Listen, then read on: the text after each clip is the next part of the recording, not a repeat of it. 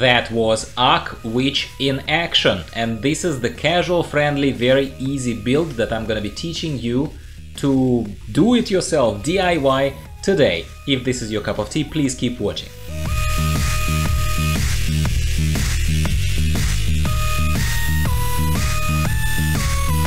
Hello everyone, I am Gyro, I'm your host here. So today we are continuing our mini-series of introduction of new beginner, absolute beginner players to Path of Exile Ultimatum League. This is a so-called league starter, except it's made with the actual, literal beginners in mind.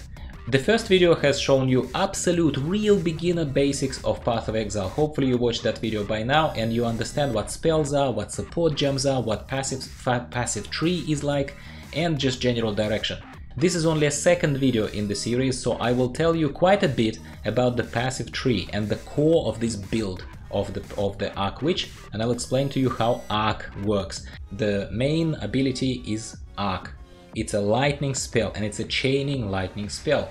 An arc of lightning stretches from the caster to targeted enemy and chains onto other nearby enemies. So basically it does this, except it does it really fast, okay, really fast. And you saw in the showcase and in the periodically shown kind of overlay of the footage in the background how awesome it is. And it's not even a fully built witch yet. It's not even a fully built witch. So as I explained to you how support gems work and how it's important to get items with a lot of linked sockets, Arc needs to be supported by certain gems, and these are not the best gems. These are not the best gems, absolutely. But let's focus on the essentials. Essential is Arc itself. You start using it, the gem starts leveling up. Currently my level is 13 of the gem. Spell Echo Support unfortunately is not a gem that appears straight away in your arsenal. You need to get all the way to Act 4 if I'm not mistaken, and after doing a quest there, this gem is going to be awarded to you as a quest reward there. It basically makes the spells repeat themselves. It hits an additional time. The supported skill deals 10% less damage, but it hits twice. So it's fantastic, and it also hits faster. You saw in the showcase of how awesome it actually looks once it starts working properly. It is fantastic. So Spell Echo Support. Also here is the faster casting support. We want to be a machine gun. We want to be a lightning machine gun. That's how you want to be as an Arc Witch. At least that's how I'm playing it. Efficacy support is one of those kind of already becoming slightly more optional supports, but pretty useful. We are dealing more spell damage, you know, in this particular case. I'm simply bluntly increasing the amount of damage being done. And Arcane Surge support is the very first one that you got in the game. It's the very first support that you may remember. As far as Arc, Spell Echo and Spell Casting Speed are concerned, these are your staple abilities. That's the main thing you need. You obviously will need to invest into your survivability as well. And you will also need to run around with golems. Golems are spells as well, but they're summoning spells. You start from the very beginning here, you go left, you increase your spell damage, you proceed to this path to the Arcanist Dominion. This is a flat out increase to our spell damage, cast speed and intelligence. Spell damage and cast speed are your first primary objectives at that point. Now, this wave off increases your maximum life and maximum mana, which both are generally good effects. Increase life and mana, increase energy shield, mana, intelligence. Intelligence boosts your amount of mana and spell damage. This is fantastic too. Again, same thing, increasing mana, regeneration of mana, increasing mana recovery from flasks. This is also the branch here that I've taken. Over here I'm starting to boost my elemental damage. Increased lightning damage especially, because I will need a lot of lightning damage. Now this node, you can take it after you got Arc. You do not need to branch off to here to take this straight away. Anything that has anything to do with lightning, you're going to take after you got Arc. Very simple, after level 12. Before level 12, you're proceeding with general spell damage and spellcast speed. And what are you going to be leveling with up to level 12? You are going to be leveling with Frozen Pulse. Frozen Pulse is a fantastic ability. Fantastic ability. I would say Arc is obviously better for mid-game towards end game, because it just kills groups of enemies and chains to lots of enemies much more efficiently and much better, in my opinion. It has a shock value and all that kind of stuff.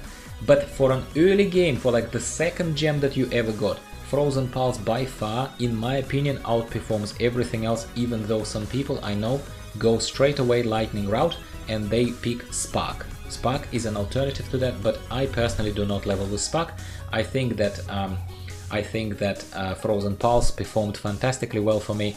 So once you switch to lightning damage from frost damage, you start taking nodes like this one, and always read the nodes before you do it. Increase of intelligence is a no-brainer, because, and this is a path to the right node clusters, so that's what we're taking. Strength is just on the way, we kind of have to take it. There are two massive nodes of importance over here. Mind over Matter is something that basically, well, it does what it says. It allows you to stagger or reduce the incoming damage by 30% at the expense of the mana. That's why we're boosting mana everywhere. I hope now it starts making sense. The faster your mana regenerates and the more mana you have, the more you can sacrifice that like that. And suddenly, basically, receiving 30% less damage is almost like having a massive shield on or something. Like it's a massive mitigation of damage. Now this cluster is very interesting, branching off onto here. Elemental Overload. It does a massive increase to your elemental damage, massive, if you've dealt a critical hit in the past 8 seconds. Okay, so here is the thing. This is not a critical hit build. We are not boosting critical hit in that case, in this case. However, it's a casting speed based build. So because you're hitting so many targets with that lightning, and because you're shooting so fast,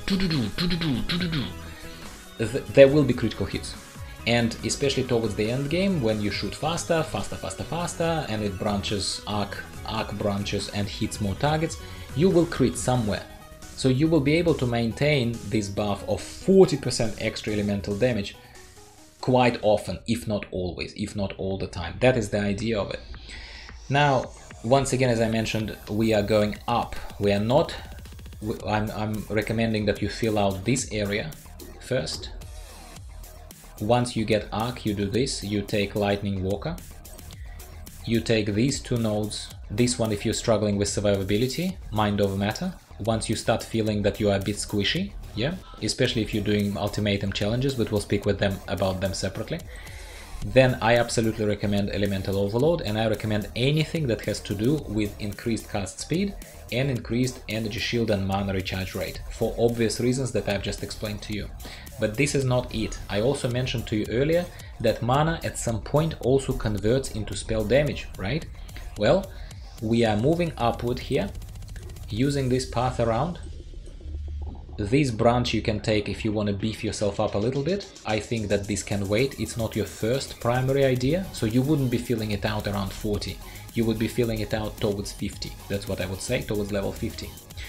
This is where I'm contributing to my intelligence, I'm contributing to mana regeneration rate. And over here is a massive kind of, let's call it a cluster. That is basically the Heart of Thunder and the everything to do with the lightning damage. We are after these both cluster nodes. Take a look at how massive this contribution is. 25% increased lightning damage. Damage penetrates resistances and lightning damage leached as energy shield. As well as these are increasing by 15%. They look small, but they are massive contributions to your spell damage. Massive. This side, slightly smaller contribution to lightning damage, but a chance to shock. And in the end, we do more lightning damage. We do duration to lightning elements. It's fantastic. Now, this cluster is actually very important as well. It doesn't look very important, but it is. This is the Golem Commander. This is something that allows you to have extra Golem. It increases the damage, your damage, when you have a Golem running around. 20%, that's massive, that's quite a bit. So you want this, Once you filled out this top part, that's when you start branching out here towards this cluster, over here. Down here, you unlock the basic jewel socket, and it's good if you have a good one. Like I say that this is probably a bearable one for a casual. I regenerate mana per second, and I have increased elemental damage, can't go wrong with that. And finally, we take this cluster, Over here, take a look, Prodigal Perfection. Prodigal Perfection is definitely a node of note. So increased spell damage, increased maximum mana, and 2% increased spell damage per 100% of maximum mana, up to 40% increased spell damage. That is a massive contributor to our spell damage. I hope I don't need to say any more.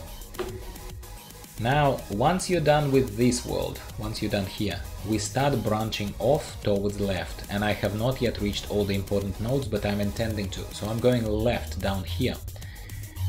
At this stage, when I am level 54, I start feeling a bit squishy, because I finished the parts of the campaign after which, at a certain point, you lose quite a lot of resistances. So you need to build them back up in order to continue being competitive and continue not dying basically instantly when something hits you. So I am going to go for increased chaos resistance and increased maximum life, and I am going to continue going downward over here in case you want to know what my intent is. And I'm going to increase my maximum mana more to protect myself more and to increase spell damage. And I'm going to take this node as well, where I'm going to again contribute to my Arcane Surge procs and maximum mana. And I probably will wrap up over here, my friends, because we've been talking for quite some time and there's only so much of talking at you that you can handle per one video. This was just part 2. Once again, as a reminder, if you have not watched absolute beginner friendly first steps, literally first steps into Path of Exile in Ultimatum League, please watch that video, it's linked above. And I hope you enjoyed this slightly deeper steps into this League starter build of Arc Witch in Path of Exile Ultimatum. Please let me know in the comments down below if this is still helpful for you, if you like these showcases, and I will definitely prepare more videos for you, specifically talking to you about how to beat Ultimatum encounters with the higher chance of success. I'm not gonna guarantee that you will win every time.